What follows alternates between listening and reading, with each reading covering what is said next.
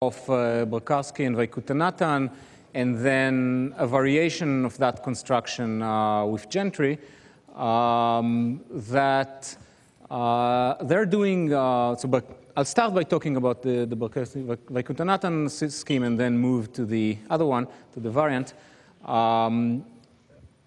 This is an upcoming Fox paper. What they do is they do fully homomorphic encryption without squashing when the security is based on either the learning with errors problem or a variant of that called ring LWE. The main striking point about their system is that they deviate from that blueprint in that they do support multiplication, but there is no underlying ring structure. Well, it's not that there really isn't at all ring structure there, but it's not in the same way as it was in the first part of this tutorial. And then they have a host of new techniques and tricks that can be used to do further improvements.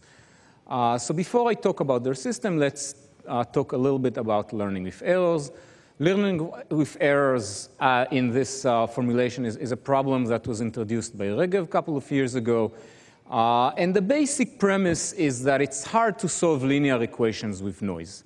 There are several alternative equivalent formulations of this problem. The one that I'm going to work with here, it's most convenient for me, is the following.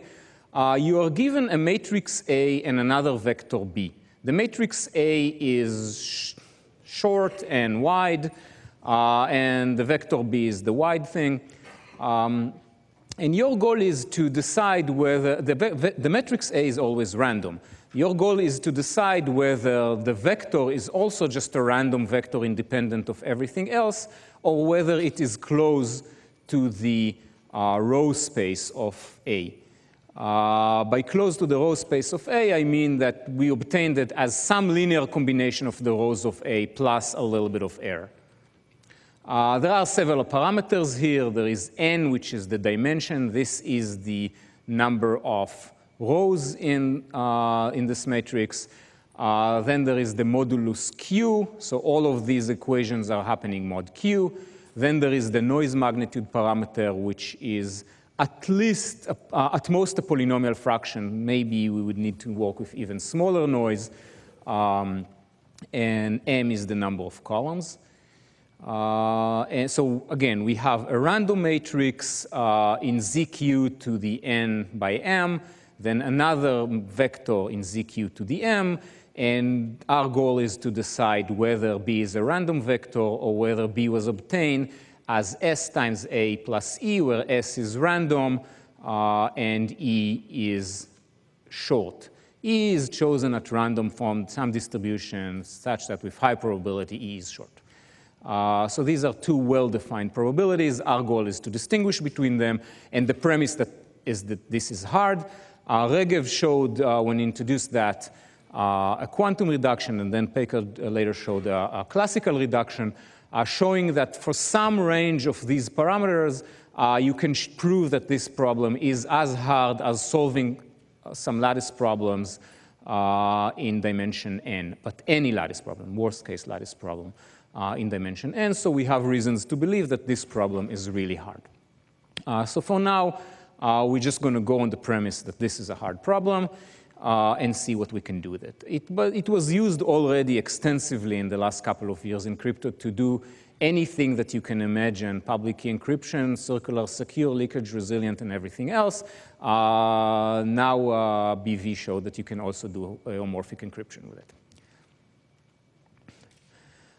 So let's start covering the BV construction slowly. I mean, there are going to be many steps, and at the end of the day, we're going to have a homomorphic encryption scheme. But let's start slowly. Again, bit-by-bit encryption. This plaintext is a bit B. Let's start by thinking about it as a symmetric encryption. The public key will show up at some point. Let's not worry about it now. The secret key is a vector S. Ciphertext is a vector C. These are vectors in ZQ to the power m. So this is the wide thing. And we're going to have a simplifying. No, n. It's a mistake. It's the length. It's not the width. It has to be ZQ to the n. You know what, I'm not sure. I'm not sure anymore. Never mind, we'll see. We're going to have a simplifying assumption that the first entry in S is 1. So S is of the form 1 concatenate with T. That would come into play later. And the decryption formula would be the inner product between the ciphertext and the secret key, reduced mod Q, reduced mod 2, where the reduction mod Q, as usual, is into the symmetric interval between minus Q over 2 to plus Q over 2. And the additional property that the additional variant that we're going to keep is that the inner product mod Q is a small number, in absolute value smaller than this noise magnitude, beta times Q. In other words, the secret key in this system is a vector S. Ciphertext in the system are close to the space orthogonal to S. The plain text is encoded in the parity of the distance. Now, for distance here, we really mean the inner product between C and S. So it's not really a distance. It's more like a syndrome. But I'm going to keep calling it a distance no matter what.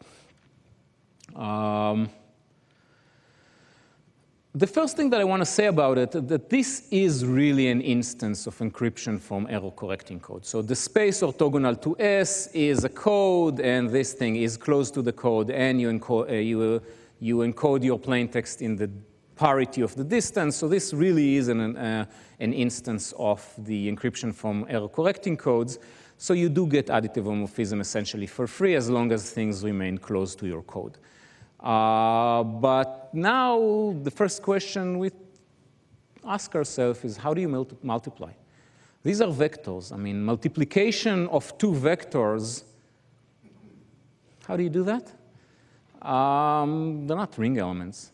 So it's not that we don't have something to multiply vectors. We can do things.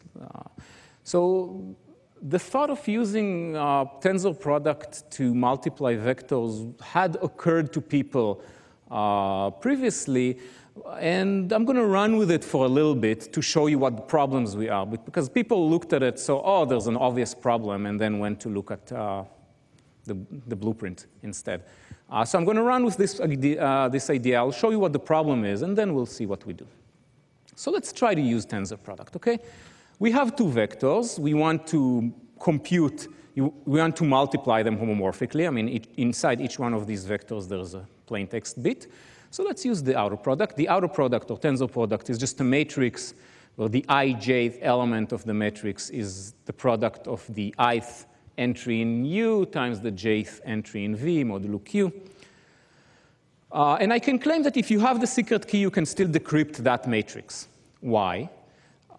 Because if you take this matrix and multiply it on the left by S and on the right by S transpose, what you're going to get is equal to the inner product of U times S, of U and S times the inner product of V and S mod Q. Now, if these two things were small enough, then you don't get a wraparound, and therefore that equality actually holds over the integer, not just mod Q.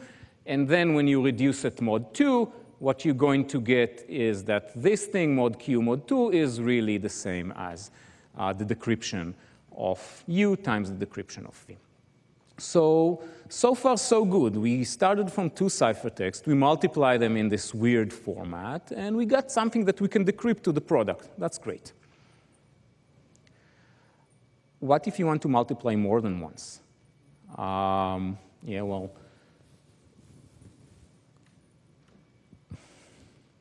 are you going to multiply the matrices? It turns out that that actually doesn't work. Here's something that does work.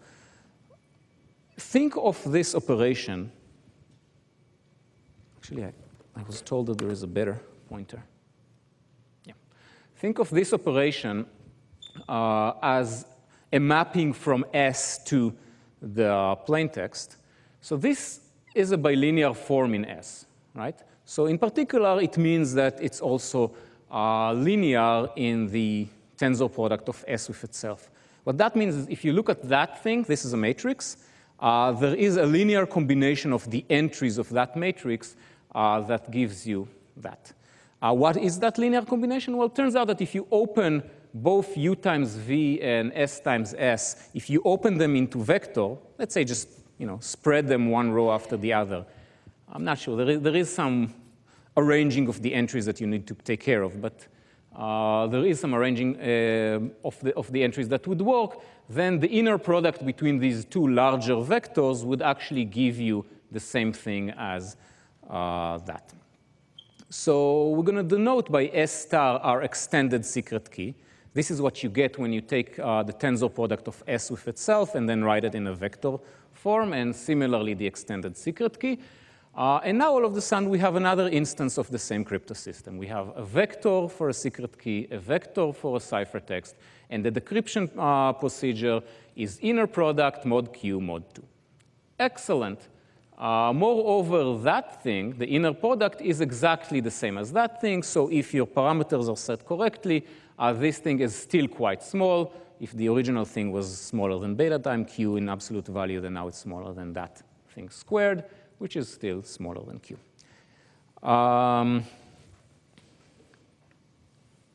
That's very nice. Now we can repeat this process. So we can encrypt, we can multiply, we can arrange it, and then we can multiply again. Excellent. There is a problem, fairly acute one, actually. The dimensions grow quite fast. So we started from an m vector, or an n vector, I forget which is which. And now we multiply, so we get a matrix. So it's m squared, and next time it's m to the 4th, and next time it's m to the 8th. This thing grows quite fast. And in fact, if you want to keep this thing polynomial, then you can't do more than a constant number of multiplication. So that's a bummer. And this, I think up to this point, people got before, and that it was obvious that there's no way you can make this thing work. So the first really, really nice idea that Bakersky and Rekuntanatan had is the following. So what we have is an extended ciphertext C star. That is a valid ciphertext with respect to an extended secret key S star. And what we really want is a low dimension C prime that's a valid ciphertext with respect to some S prime that's also low dimension. So maybe it's the original S, or maybe it's a different S. Never mind that. We wanted to have low dimension. We can't afford to get such a high dimension so fast. And the key idea was we can actually publish maybe an encryption of S star under S prime, and then use something maybe similar to bootstrapping in order to enable the translation, right? We have an encryption under one key. We want to do an encryption under the other key. Let's encrypt the first key under the second key, and then do something like bootstrapping. But we really would like to get something much faster than full bootstrapping. Let's hope that we can get something like that. We have a high dimension C star. We want a low dimension C prime. Let's publish a matrix that would allow us to translate S star ciphertext into S prime ciphertext. And the dimensions of this matrix would be such that the number of columns would be the size of S star, the number of rows would be the size of S prime, and when we multiply, we get something at the lower dimension. Let's see if we can do something like that. Here's what we do. This is almost the construction. There's one piece that's going to come later. Here is something that looks very much like our LWE matrix. We have a random matrix A and another vector B, which is which almost belongs to the row space of A, right? It's a linear combination of the rows of A, except that it has a little bit more. What's the little bit more here? There's a little bit of noise, small and short and even, and also our S star. This is how we sort of encrypt our S star under S prime. Moreover, the actual combination of the rows of A is exactly our secret key. So our secret key is of the form 1 concatenated with some secret vector, and this secret vector is the combination of the rows of A. Notice that if you take S prime and multiply it by M, what you get is that minus T times A here and plus T times A here cancel out, and you're left with just 2E plus S prime. So let's see what happens if we take our extended ciphertext and multiply it by M. So first of all, we're going to get something of the correct dimensions. We're going to get something with dimension the same as S prime. And then mod Q, we have, well, the inner product is the same as M times C star multiplied by S prime. And then if we take the parenthesis of these two, the left two, then we get the inner product between C star and 2E plus S, which is the inner product between C prime and S prime, C star and S star. This is what we wanted. This is our decryption there, plus some error term. And that looks promising because the error term is even, so maybe if we can reduce things mod 2, it will go away. Well, almost, except C star is not small, and that number is not small. So there's no reason to think that you will not get a wraparound. So it's true that you get this, but this equality holds mod Q. And once you reduce things mod Q, maybe the mod T will go away, unless you can ensure that this thing is small and you don't get a wraparound. And you can't. If only C star was short, then this was small, so we have this inequality over the integer, and we take it mod 2, you get what you want. It would be really nice, but it's not. So we need to fix it. We have a long vector, C star, and we want to represent it by low L2 norm. It's very hard to go long and short in this talk because we're talking about higher and lower dimension and things. So I'll try to be, as much as I can, I'll try to say L2, small L2 norm. But usually when I say short vector, I mean L2 norm. I will really try hard not to refer to low dimension vectors as short. This is not what we mean. So short vectors are low L2 norm, and we have a vector with high L2 norm, and we want to represent it as a vector with low L2 norm, and here is one way of doing that. So here is a vector. It has L2 norm of about 90,000. It has entries of a couple of tens of thousands. And we can represent it, for example, by writing down the digits. So this is a vector of higher dimension, but much lower L2 norm.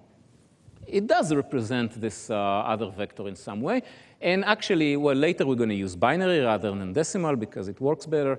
And one thing that you need to note is that these vectors are linearly related to each other, right? I mean, you can take the entries of this vector and multiply them by the corresponding powers of 2, and you're going to get your original vector. So these are linearly related in somehow. So with this in mind, let's see what we do. We have our extended vector C star, and it has k entries, let's say. So C star I is the ith entry. And we're going to write down the binary representation of each of these entries. So we have now a sequence of bits, Ci0 through Cil, and Ci star is just the sum of them with the corresponding powers of 2, and theCij's are bits. Let Bj be the vector of the jth bits. So B0 is the vector of all the least significant bits, and B1 is the vector of all the 1 bits, etc. So C star is just a linear combination of the Bj's with the appropriate powers of 2. And similarly, the inner product that we're interested in is just the inner product of the Bj's with S with these powers of 2. And now let's look at the following thing.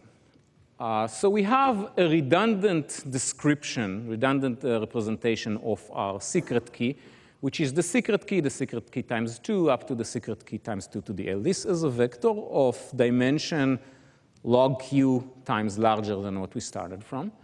And then we have the bit decomposition, but this is 4 times S mod q, okay? So this is a vector mod q still. And then we have the bit decomposition of C, which is just the concatenation of all the BIs. And look what happens when we do inner product.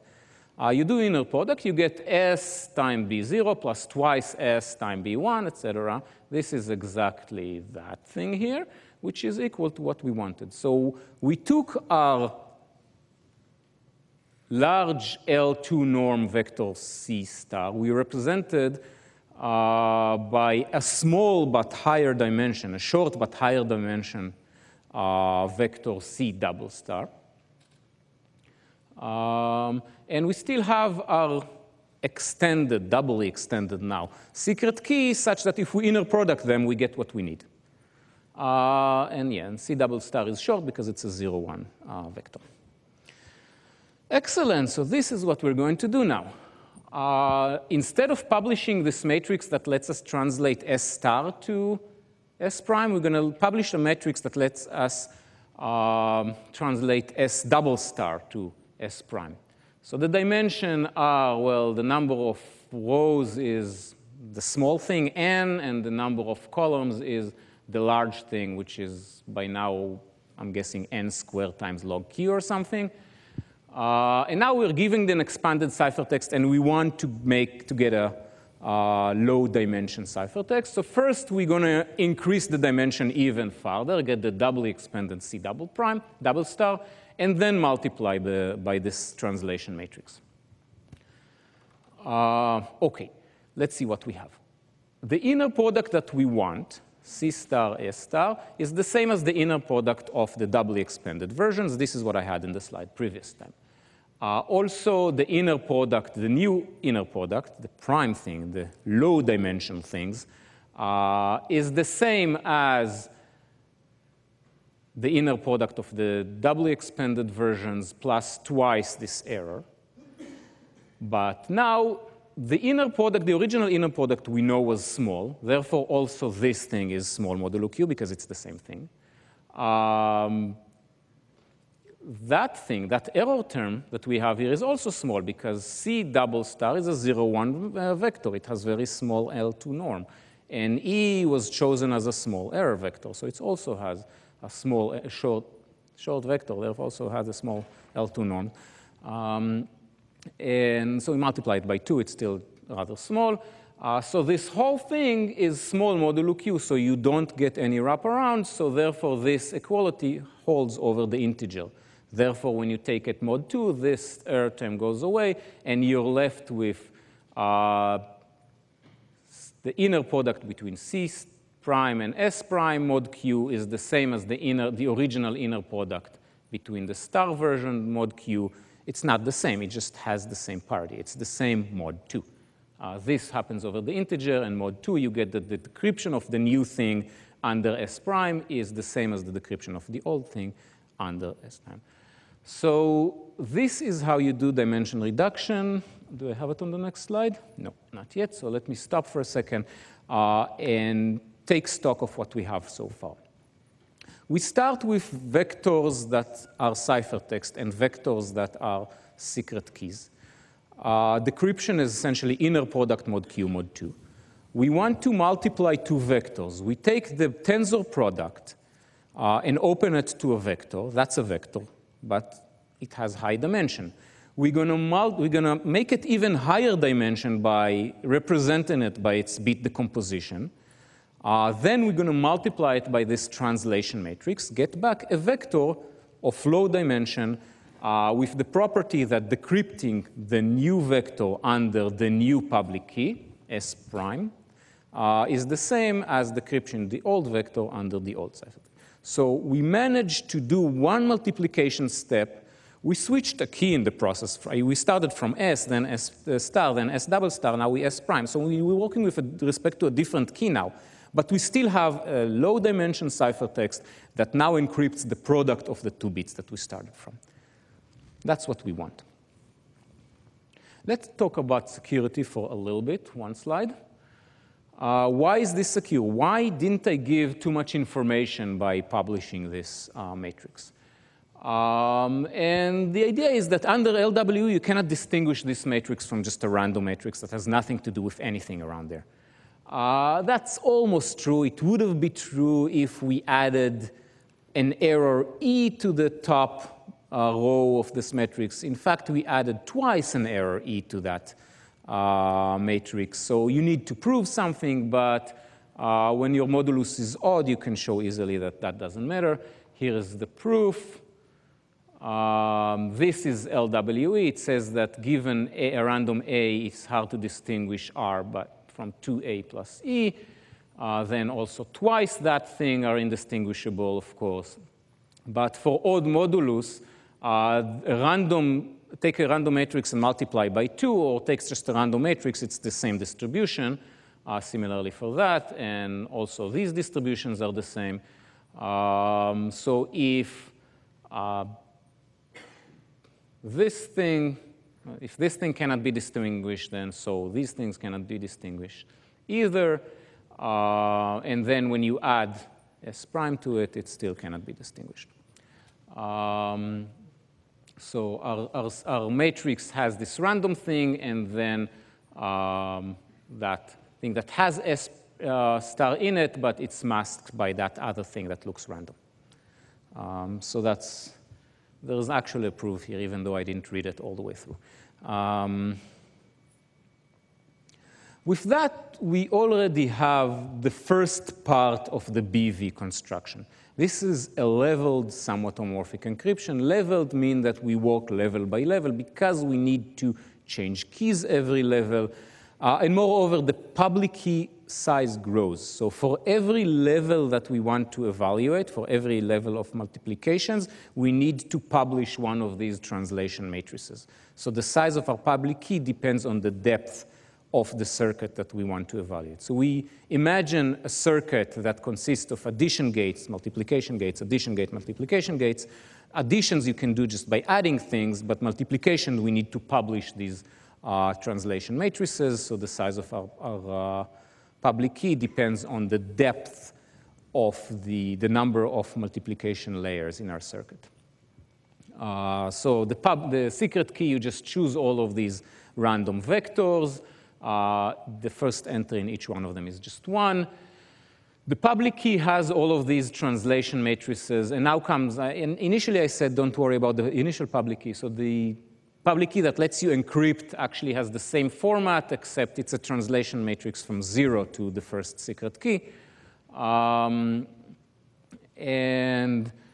then, Si times the matrix Mi is just twice, is just the 2i error vector plus this previous level secret key that was hidden there, and S0 times M0 is just twice the error vector. If you want to encrypt, what you do is you just choose a random 0, 1 vector of dimension M, and you multiply it by M0, add your bit with many zeros on it. So this is an M vector. This is an N vector. This is an N vector. OK, so finally it's resolved. The size of the ciphertext is N. This is an N vector. You add just your bit to the first entry of it. In order to decrypt a ciphertext at the ith level, then you just do inner product with the corresponding secret key, mod Q, mod 2. Why does decryption work? So let's see why it works for level 0 ciphertext. Well, if you inner product the ciphertext with the secret key, what you get is the secret key times M times R plus B.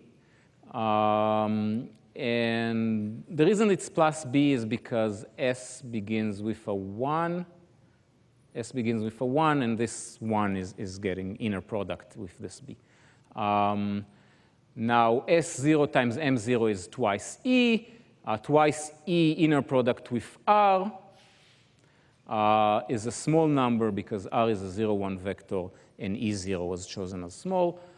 So you get a small number. So you don't, all of this thing happens mod Q, but since there is no wraparound, it's also true over the integer, and therefore when you take it mod 2, you're left with your bit B. So this is why decryption at the first level works, and the reason decryption in the higher level works is all of the things we did before. We showed that the inner product mod Q mod 2 remains the same. So if it works for decrypting level 0 ciphertext, then it would work for decrypting all of the others as well. If you want to add ciphertexts that belong to the same level, then you just add them. If you want to multiply ciphertexts that belong to the same level, then you compute the extended ciphertext C star by doing tensor product, open it to a vector, compute the doubly extended C double star, which is the bit decomposition, multiply by the appropriate MI, and you get a ciphertext with respect to the next level secret key. Why is it secure? Well, it's secure because under LWE, all of these MIs look just as if they were random matrices. This is essentially the proof that I had like last slide or 2 slides ago. And if they really were random matrices, then the ciphertext would give absolutely no information about the bits that are encrypted. This, you need to use the leftover hash lemma. I'm not going to show that. But it's a fairly standard argument by now.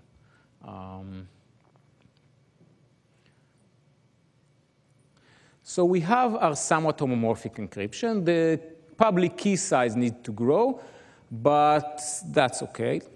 The other thing that grows is the noise. So all the time I said, well, you take this thing, you multiply the noise, it's still small. Yeah, it is small, but it is larger than what it was before. So roughly it doubles on addition and gets squared on multiplication, and then you add this extra noise terms when you switch from one level to the next, so things keep growing.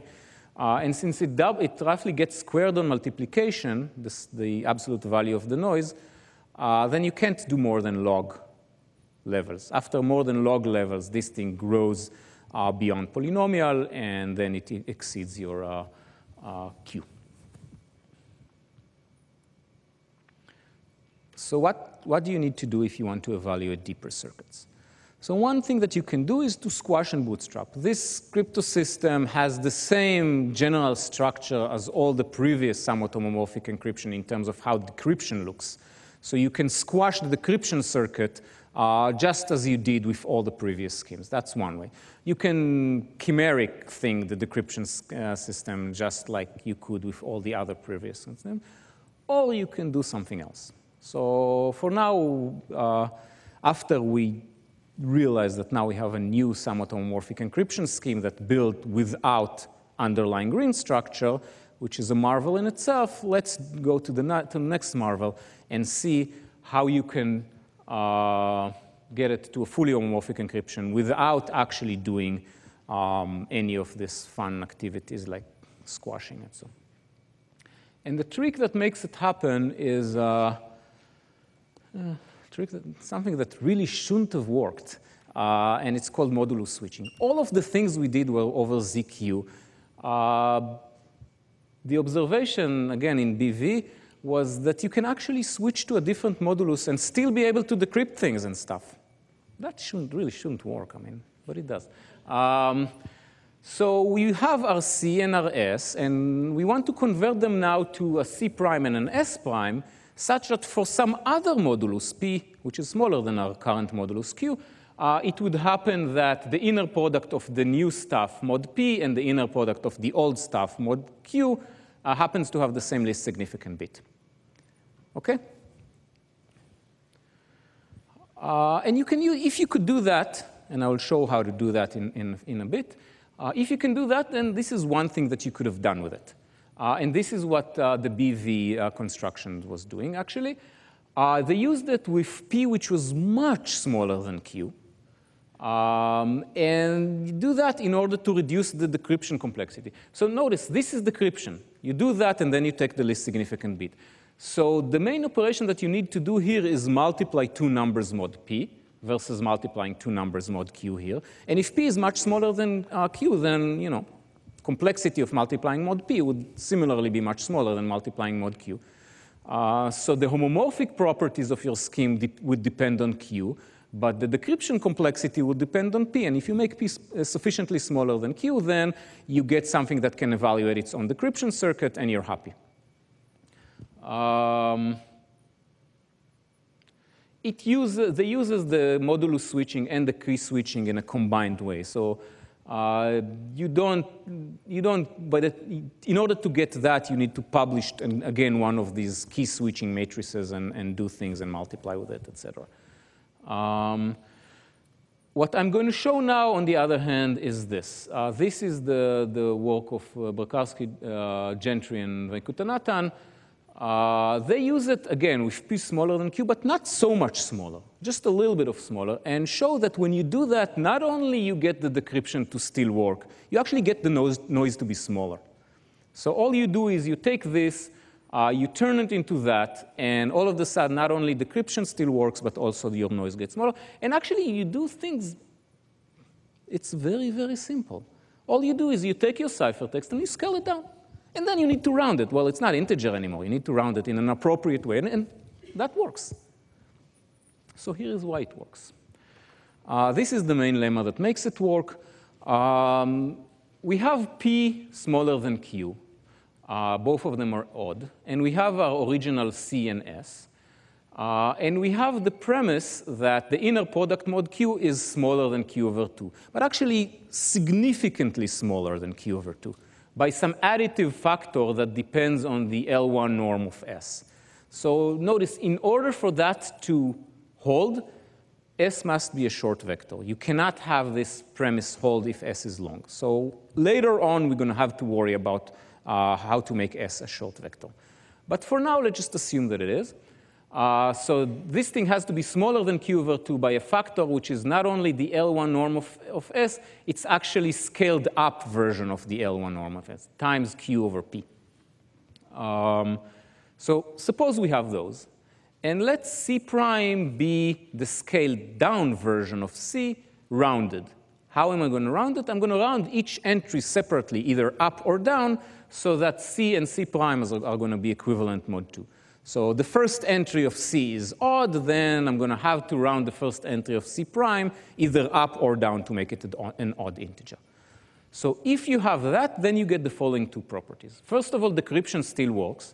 The inner product of C prime with you don't change your secret key at all, just the ciphertext now. The inner product of C prime modulo P and the inner product of the original C modulo Q are equivalent mod 2. As integers, they have the same least significant bit. Again, mod is mapping into the symmetric interval. I'm just reminding everybody. And the second thing, not only that, but the size of your noise went down from what it was before to what it was before times p over q, plus some additive error that you have here. Okay, so not only decryption still work, the size of our noise is scaled down roughly by a factor of p over q with some additive error. How do we prove that? Well, once you state this thing, maybe the proof is not so hard, but it's not so easy either. So here's what we do. So C inner product S mod Q, what does that mean? This means the inner product over the integer minus some multiple of Q. And we know that this is between minus Q over 2 and plus Q over 2, but actually we know that it's in a smaller interval. We have this premise that it's small, much smaller than Q over 2 by this additional factor of the L1 norm scaled up.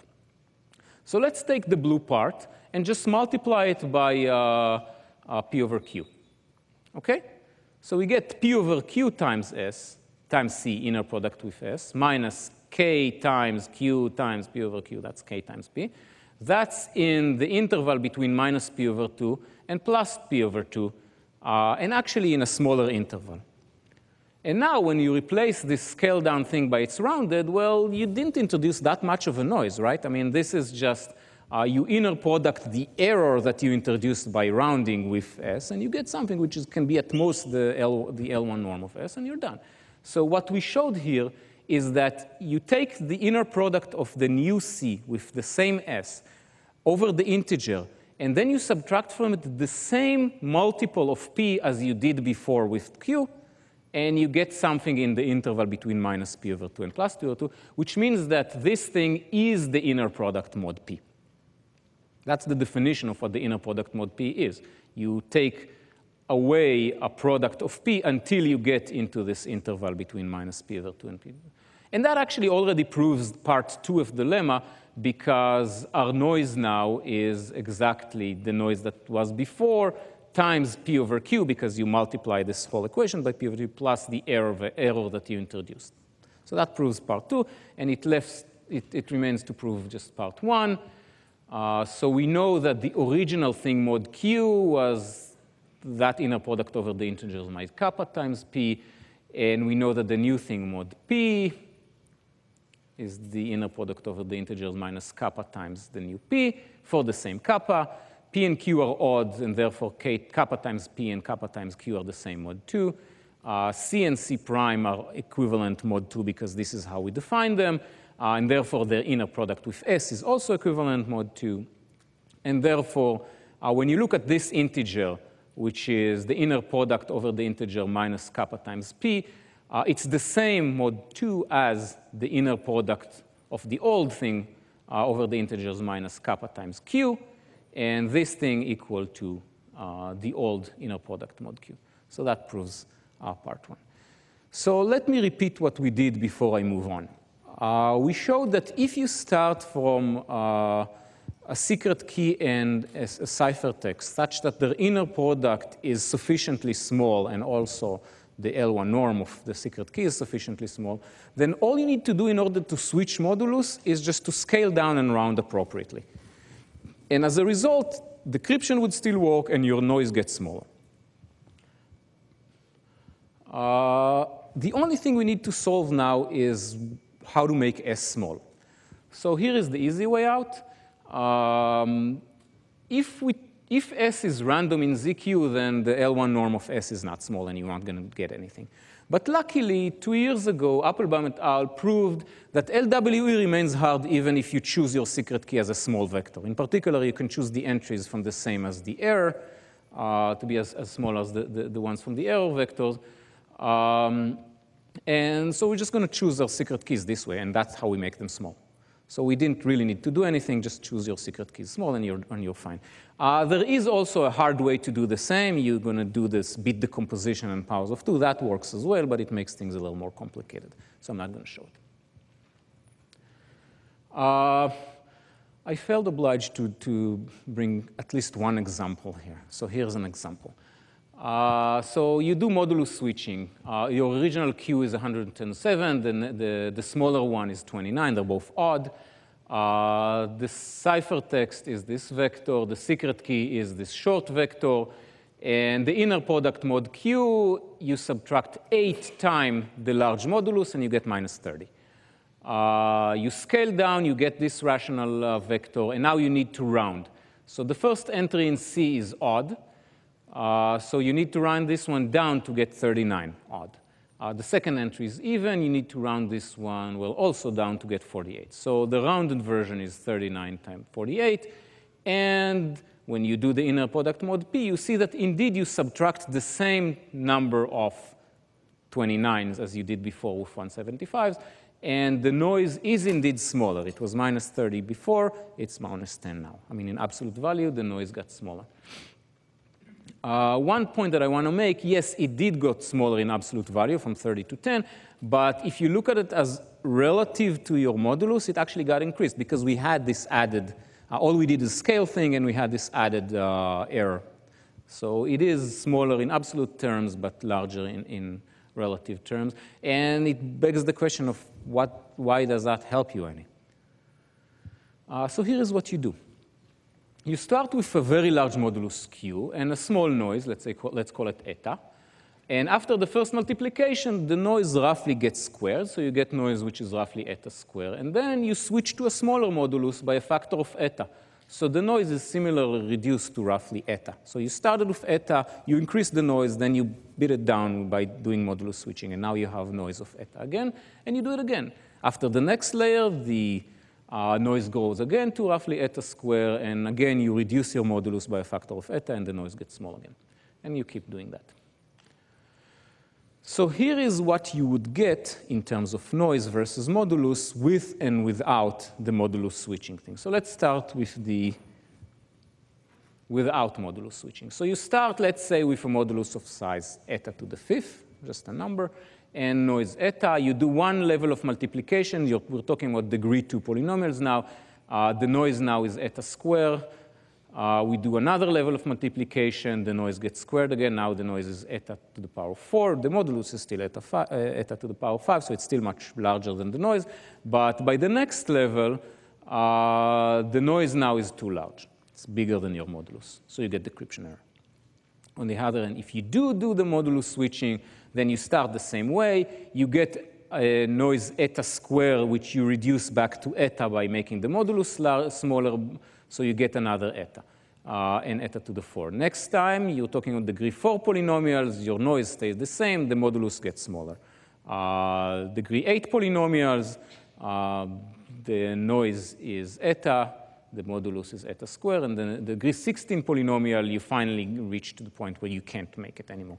Maybe the noise is still smaller than eta, but the next time around, you're going to get decryption error. But notice that here, things are nice and linear. You can do number of levels, which is essentially linear in the size of the modulus that you started from. And here, they grow exponentially, so you can only do log. So it is, and using modulus switching actually gives you an exponential increase in the number of levels that you can handle.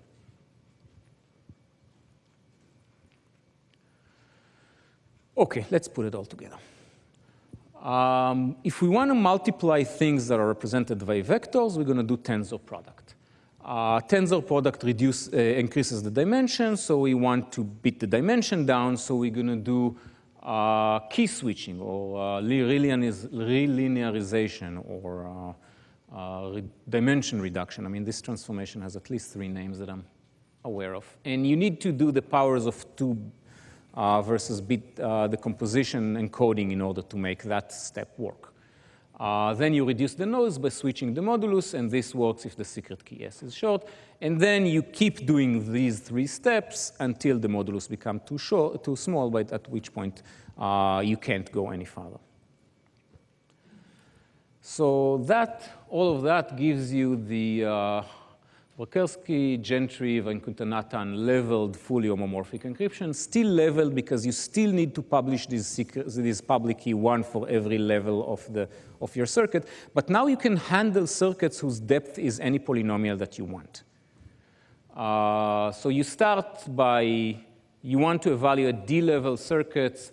The initial noise, which is something that relates to your security, I'll talk about it in a slide or two, is eta.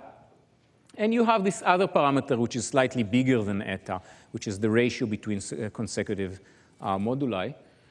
So you choose all of these moduli, Q0, Q1, up to QD, where Q0 is the largest of them, and they get smaller and smaller by a factor of tau, I think. So each one is, the Qi is roughly tau to the power of d minus I plus 1. The key generation is, again, you choose the short secret keys. The first entry is 1. The other entries are chosen from the error distribution. For every Si, you compute the singly expanded Si prime and a doubly expanded Si double prime. All of that still modulo Qi. And then the public key has all these transformation matrices from Si minus 1 to Si. This is a matrix in ZQi minus 1, and the original matrix in ZQ0.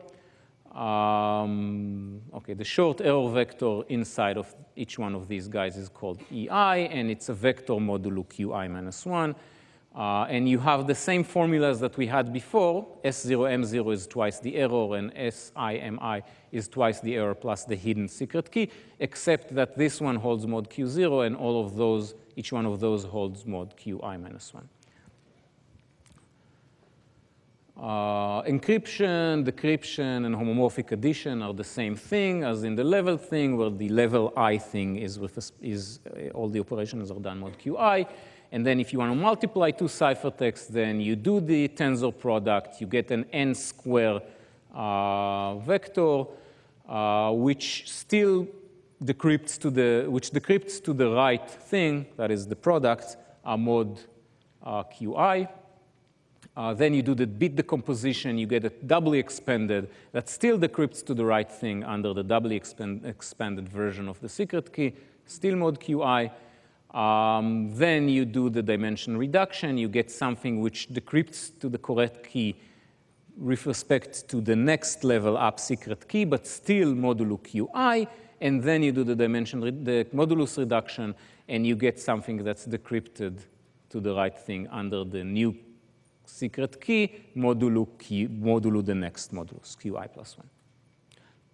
And the noise in your final ciphertext is bounded by eta square plus whatever error terms you have divided by this ratio between the two moduli, theta. And you set your parameters so that that thing is still smaller than eta, and this is how you choose, you keep your noise from growing. Okay, what did we get?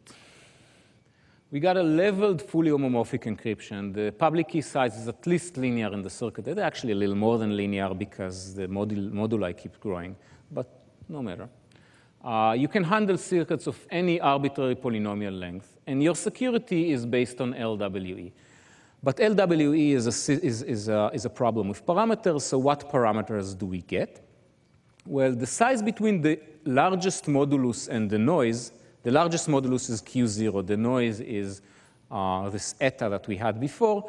This is some polynomial to the power of the depth of the circuits that you want to evaluate. So if you want LWE with beta parameter, which is just a polynomial fraction, then you can't do anything more than a constant many levels. If you want to do more than that, you need to assume that LWE is hard, even when the noise fraction is much smaller than that, in particular, smaller than a polynomial fraction. The modulus gets smaller as we go up the circuit, so lower levels are somewhat more expensive than higher levels because you need to compute things modulo a larger modulus. Some variance, some optimization, things that you can do. So first of all, once you reach the top level and you're with the smallest modulus and you cannot decrease your modulus anymore, what do you do if you want to keep computing? One thing that you can do is bootstrapping. You can bootstrap back into the largest modulus and do it again.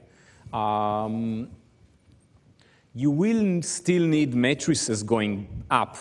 For every level, you do need this dimension reduction matrix. So even if you do use bootstrapping, at least as per the first bullet, you need translation matrices for the entire depth of your circuit.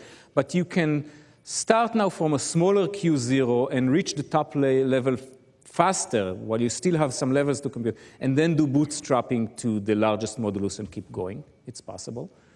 You can make it into a pure fully homomorphic encryption where you just have a fixed size public key no matter how deep the circuit you evaluate by assuming circular security. So at some point, you go back to one of the keys that you used before, and you assume that things remain secure, and then you don't need to, then you can reuse this translation matrices that you were using before. You can base security on ring LWE. All of this thing was vectors and things over the integers. You can get the entries of these vectors to come from a different ring than the integers, for example, from polynomial rings. And that lets you use smaller dimensions. Since the polynomial ring itself, a single element there, is represented as a vector, then you can get away with dimension as small as 2 over the ring. So you have a vector. If you write it down as vector of integers, it's still a high dimension vector, but over the ring, it's going to be a low dimension. And that's actually good. It lets you compute things faster than it would if these were arbitrary vectors. You don't actually have to use Z2 as a plaintext space. The modulus switching thing doesn't work as well when the plaintext space is not Z2, right? I mean, there was a point where we needed to round either up or down, and if that was because we needed C and C prime to be equivalent mod 2. But if you want them to be equivalent mod 7, then you have 7 layers, and the error keeps growing. And if you wanted to compute things modulo some exponential thing, then you can't do that. So you need to use a different trick to use larger moduli. It is possible, though. Another thing that you can do is batching. So far, we had a single ciphertext per vector, and it was very wasteful. I mean, we needed that for security, but it was very wasteful, and you can actually do better. You can do Chinese remindering tricks in order to pack many bits into one vector ciphertext. And if you do that, then whenever you add or multiply two ciphertext, you would intrinsically add or multiply all the bits that are packed there correspondingly. So the first packed bit would be multiplied by the first packed bit, the second with the second, etc. And if you take all of these optimizations, all of them are described in the BGV paper on ePrint, and see how much you can reduce the overhead, then the overhead can asymptotically be reduced from what it was, at least lambda to the 3.5 before, to something quasi-linear. So now for every multiplication, you need to do only roughly security parameter number of operations, or security parameter times polylog number of operations, rather than security parameter to the 3.5. OK, where we are and where we want to be. So at this point, we have many new ideas on the table. In the last 3 months, there are a host of new things that we can do. And we're still in the phases of figuring out what works and what doesn't. Moreover, given the rapid development of this, it would not be surprised if we have many more new ideas soon. It would actually be quite surprising if we don't. There are implementation efforts implementing this scheme that I was talking about for the last hour and something. And the goal is to get usable fully homomorphic encryption. You want a construction where, at least for some niche applications, you can actually use it. And I'm actually quite optimistic. I mean, my personal guess that within 2 or 3 years, for certain applications, we will be able to use the schemes really, for real. Of course, there are many open problems that remain. One that I'm going to mention is to base it on LWE with polynomially small error rather than super polynomially small error. Oh, that's it.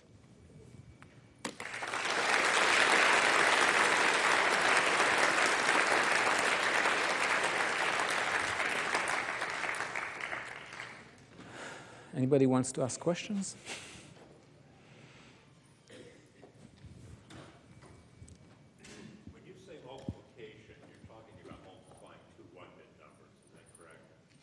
When you talk about multiplying the plain text, this is multiplying to 1-bit numbers, yes.